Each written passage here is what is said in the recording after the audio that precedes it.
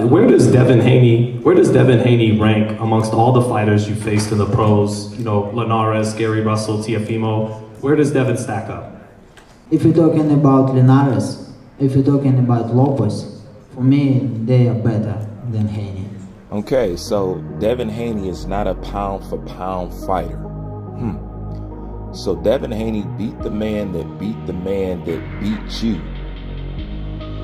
Beat you and turn around and beat the person that you said that he's better than, but he's not a pound-for-pound fighter?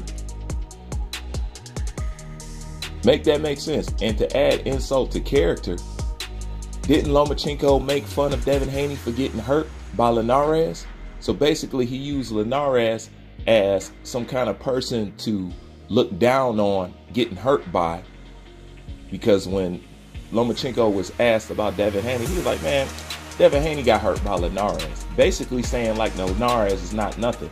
And then now that Devin Haney has beat him, he's saying that Linares is better than him, and he beat him and Linares?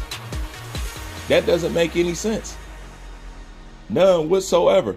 And then to add on top of that, if Devin Haney is not a pound-for-pound fighter, then what you're trying to say is Luke Campbell is.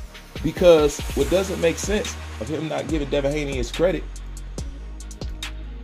to this day, Lomachenko claims that Luke Campbell was his best fighter, which was Ryan Garcia's first step-up fight. Okay, so his toughest fight was Ryan Garcia's first step-up fight.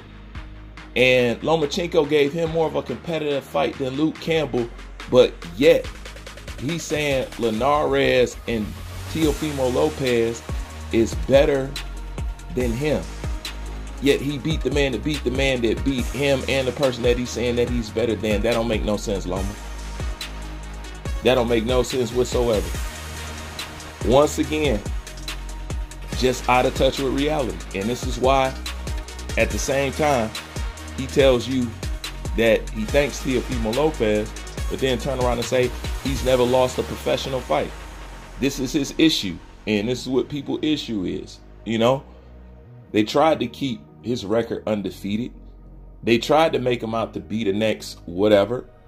He just wasn't at the end of the day. And Loma is stuck in this crybaby pampering mode, you know, to the point he can't be realistic about what's going on. Devin Haney was the best fighter that you have fought thus far. And the other thing is this. I'm getting tired of the excuses. It was an excuse with Salido. It was an excuse with Teofimo Lopez. And now it's an excuse with Devin Haney.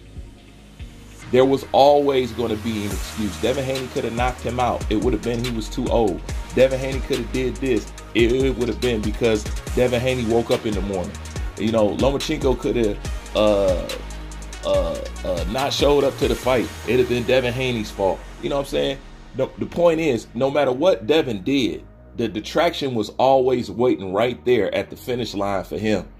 He's going to make sure that you wasn't going to give him no credit no way. That's why it doesn't matter what the boxing world says, because the boxing world is ruled by casuals. The real boxing fans are in this sport underneath the casuals, you know? And the casuals speak for the sport rather than the people who really know the sport. And that's the issue at the end of the day. But then again, that's just my opinion. Like, comment, subscribe. I'm out.